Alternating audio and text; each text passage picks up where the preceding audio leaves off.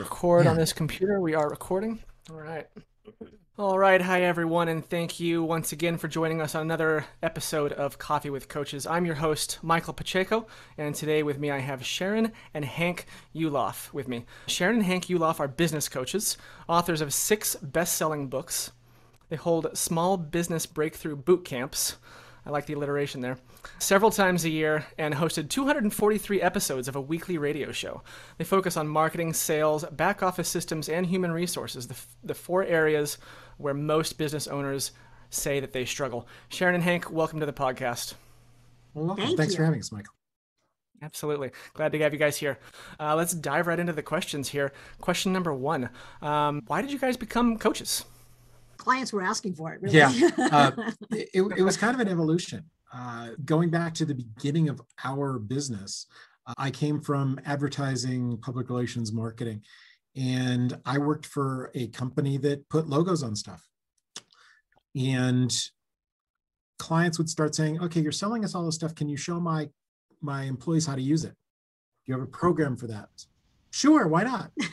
Put together a program for that and show them all how to go through trade shows and set up trade shows and use promotional products in trade shows.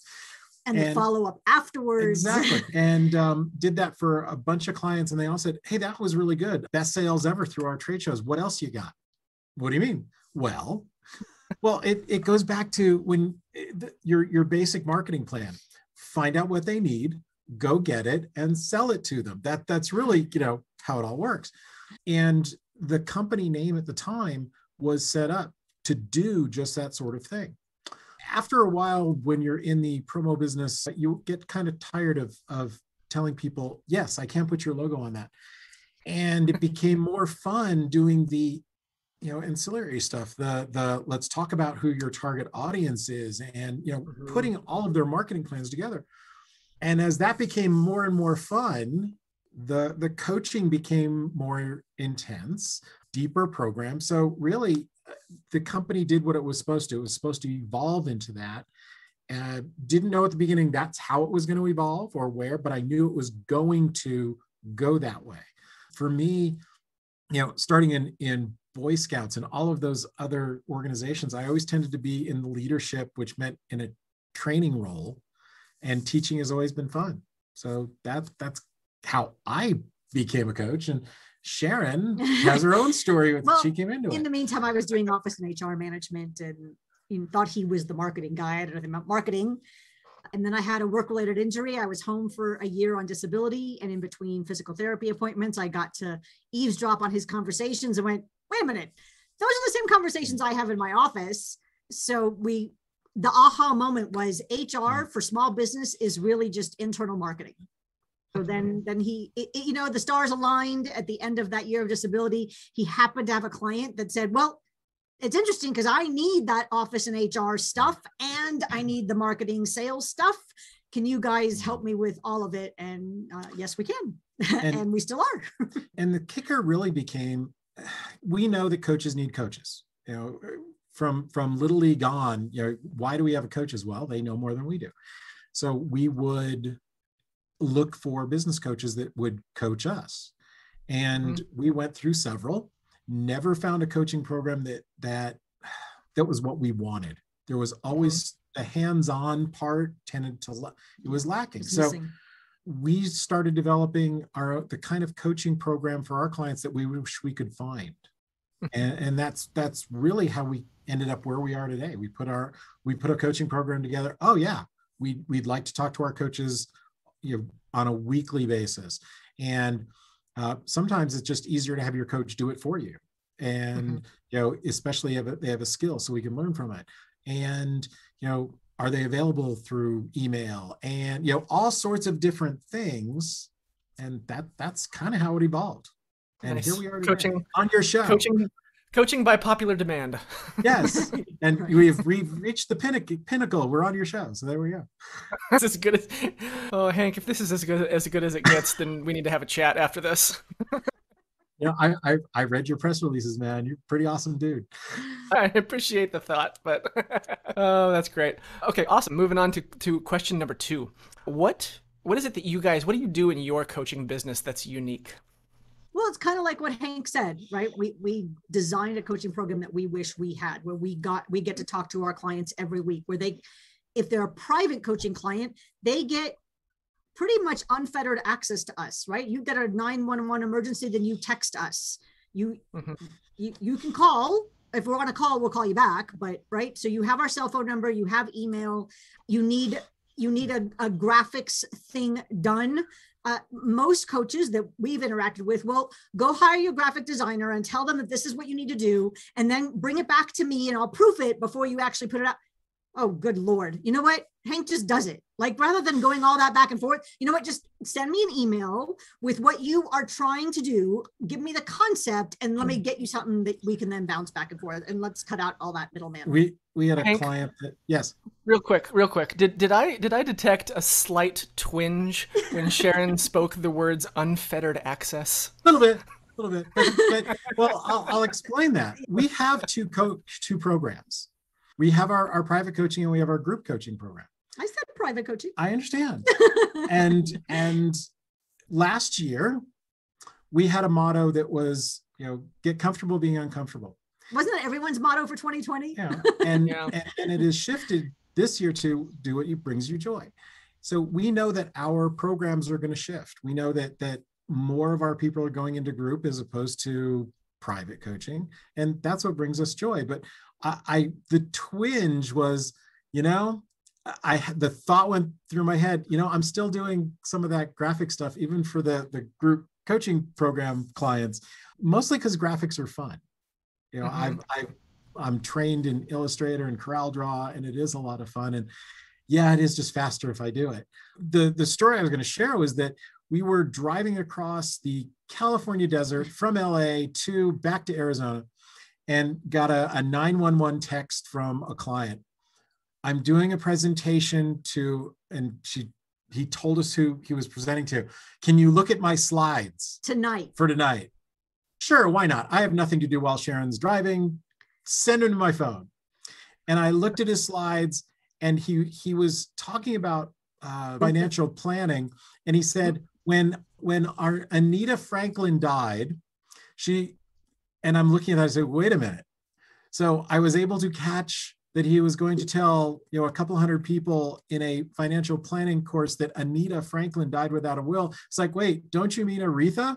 So yeah, they get unfettered access, and we cover their tail quite often with 911 calls. So that's why we're a little bit unique. Yeah. Well, and the obvious that there's two of us, right? Yeah. And that's kind of the other obvious. There's two of us. You get two perspectives. Yes, male and female, but also, right, his background is in marketing and sales. Mine is in child development, office management, human resources. There's that differential too. So there's quite a bit that makes us unique, I think. That's great. And moving on to question number 3, how do you guys find your clients? Really well. They're wonderful. How do find you? Our clients are wonderful. That's how we find them. We find them to be delightful. Next question. We have several sales funnels. Let's talk in terms of coaching. We love speaking. We're not that great at it, but we love speaking. And we do, pre-pandemic, we were on a different stage every month somewhere around the country talking about marketing. That's always fun for us. Now, in the last year, we've done 100 and something different webinars. Mm-hmm. So as a top of the funnel, that is wonderful for us. We still get most of our clients from word of marketing. Word of marketing, people call it word of mouth. We call it word of marketing because we own wordofmarketing.com. So it's word of marketing. Most of our clients, they know that we pay affiliate money. So they sell out their friends and they say, look, misery loves company. You're coming into the program with me. And, we train them all. So that's a couple of ways. What other ways? We also partner up with some other organizations, right? What we do, what we teach our clients. Who's your ideal client? Where are they already gathering? Mm-hmm. Go there. So who are our ideal clients and where do they gather? And they gather in other organizations, chambers of commerce or other sorts of, right, in their local area. And we partner up with them. Meet them where they're at. I like it. Yes. Find out what they need. Go. Yeah. All right. Question number 4. What is the biggest challenge that you guys face as coaches, rather? Rock, paper, scissors. No, go ahead. I'm thinking. It's our biggest challenge. Sometimes we do take on a little much. I'll give you an example. Our 30th wedding anniversary is this July. Congratulations. Thank you. We're very pleased. I had great modeling from my parents. They were high school sweethearts. They were married over 50 years together. So I had incredible modeling. I did not. And to celebrate our 30th wedding anniversary, our next book is going to come out, and it's called Partners in Everything. It talks about how you can work together in a relationship or just two people together and still have a successful business without killing yourself. Or the other person. And one of our clients is a co-author, and she's not a great writer. So I said, tell you what, we'll just record the interview with you and we will have it transcribed, and we'll go through it.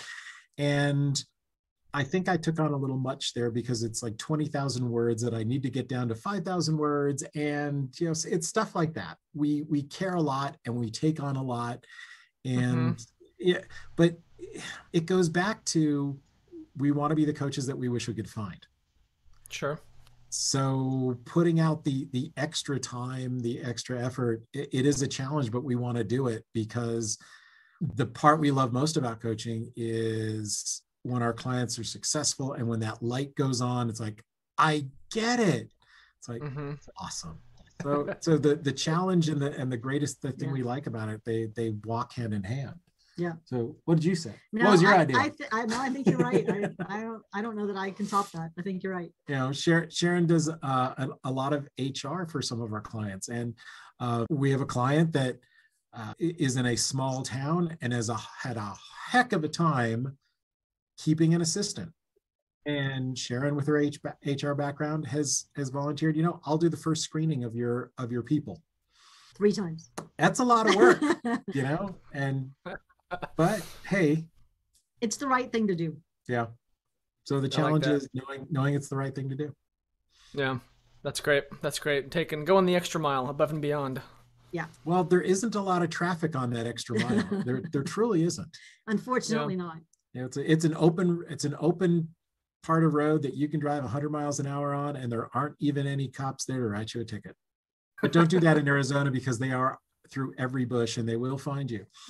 Pro tips for anyone traveling through the Southwest. Yes. Oh yeah. Don't drive 90 just outside of Quartzsite. I'm not telling you why. I'm just telling you that at mile marker 29, they're sitting off to the side of the road. Just sharing that with you. Asking for a friend. Yes, telling you. Yeah. Yeah. Right on. All right. I saw the wheels spin. As soon as I went past, I was like, the wheels were spinning. I went, oh man, I'm done. Regretted it before you could even have time to regret it. I knew I lit up his radar. All right. So if you guys had a do-over, an opportunity for a do-over in your coaching business, what would that be? Yeah. It took me 10 years to convince her to come on board. Right. I every day I was like, please, babe, don't go to work for that financial services company. Work with me instead. Don't go to work at that entertainment company where they don't appreciate you. Come work with me instead. Every day. I'm telling you, Michael, I asked her every day for 10 years. Yeah. That's the what story. What was the hesitation, Sharyn? What was the hesitation? The hesitation was, and this is why we get it when a lot of new businesses are trying to take off. When you own your own business, you sell or you starve kind of thing. With Sharyn she always had really good gigs. Companies paid her a lot because she's really good at what she does. So they didn't want her to leave. So they'd say, yeah, you can have that raise here. So giving up the definite for the freedom. And at some point it just really became silly for us not to be partnered. And it's so much more fun that we get to do this together. We don't have the how was your day conversation at the end of the day when we both get back, and enjoy dinner together. We've been with each other all day. Sometimes we're in different offices or on different calls, but she's my best friend. And I get to spend the day with my best friend. And I'm lucky. I'm married way up and I get to hang with her. it's really kind of cool. Feelings mutual, by the way. So Right on, that guys. was part of it. I think I think we might have I think we might have started our group coaching program earlier. Yeah, I think because we talked about it. We just didn't yeah, actually do it. yeah, we're enjoying it a lot. It's really come on board in the last year. And Monday afternoons in our mastermind call, because we have them all on us on on the Zoom screen, and we're going through and handling challenges, bam, bam, bam, bam, right across the screen. It's great. Sure. And it is a mastermind. So other people raise their hands and there's all sorts of great communication together. It's cool. I kind of wish we had started that years ago instead of just having our private coaching, because it's fun and it's wonderful to watch. Nice. Nice. These are great answers, guys. Now on to And they're the bonus truth. bonus. So that's the extra bonus.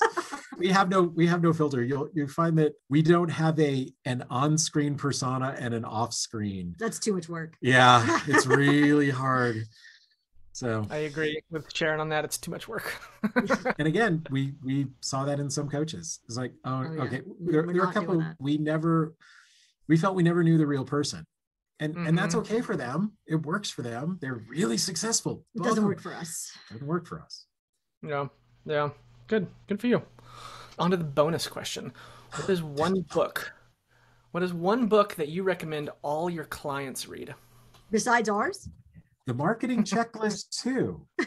4 ways to master your marketing. There it is. And if anyone would like a copy, send us an email. We'll send it to you. Awesome.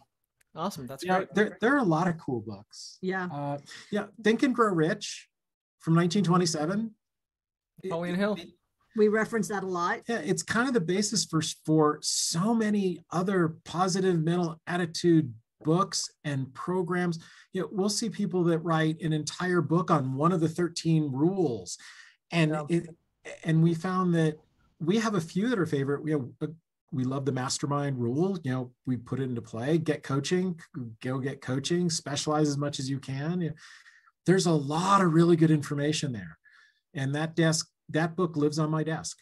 The other two that we reference a bit is The Slight Edge Mhm. and The Compound Effect. Okay. I'm not familiar with those ones. Ooh, the Sharyn? the Slight Edge. I'd have to look it up. I think it's Berger, but don't hold me to that. I could be wrong. But The Slight Edge is definitely the title. I'm not quite positive on the author. But it's that what's that slight edge? What's that little adjustment? It doesn't have to really be a big adjustment. Many small business owners think I have to make this big major pivot, and usually it's a slight edge. Right. So that's the one. We had one client that 2 years ago, she was going into her second year with us, and at the beginning of every year we have a sit down. We take a full day with our private coaching clients and we go through what's what. And we now knew her business, and I said, okay, what about making this one change? And it was a simple thing to do, but she had to take a leap.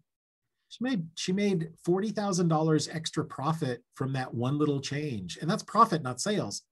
And she owns a nonprofit. So sometimes it's just that one little thing. And a lot of times we're afraid to make that one little change, let alone a big change. And the other part of that is, if you have 30 minutes, or if the power is going off in an hour, what's the one thing you got to get done now? Mm-hmm. And if you're not sure, you have a call cancel, somebody said, hey, my kid just got the measles. I got to take her to the doctor, whatever. And now you find yourself with 30 minutes. Okay. The question is, what's the one thing I could do in my business right now that would make the biggest difference? That's the other book, The One Thing. Yeah, the one thing. What's the one thing that if you did the one thing, it would make everything else either easier or unnecessary? Yep. That's a great one. That's Jay Papasan and Keller, I believe. Keller, I think it is Keller. Yeah. Keller and And then Papasan, to yeah. answer your question, the compound effect is Darren Hardy, Nice. right? That's consistency, doing that thing over and over and over again. And there's also the marketing checklist for sales, 49 easy ways to improve your sales for professionals who don't like selling, available for free if you send us an email. Nice. I think it's safe to say that most of us don't like selling. Most of us just want to focus on coaching. That was the That's why that book Yes. is there. Yep. Yep. Very good. Very good.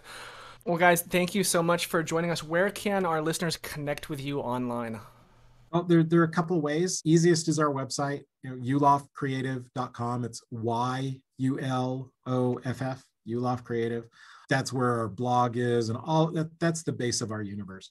And if you're one of those coaches that wants to get there faster and you want to know how to get there faster, if you go to howtogettherefaster.com, you get to book 30 minutes with us and we can talk about some of the principles we were talking about today to get you where you're going. Lovely. Sharyn and Hank Yuloff, thank you so much for joining me on another episode of Coffee with Coaches podcast. And thank you to our audience for tuning in. Thanks, guys. See you soon.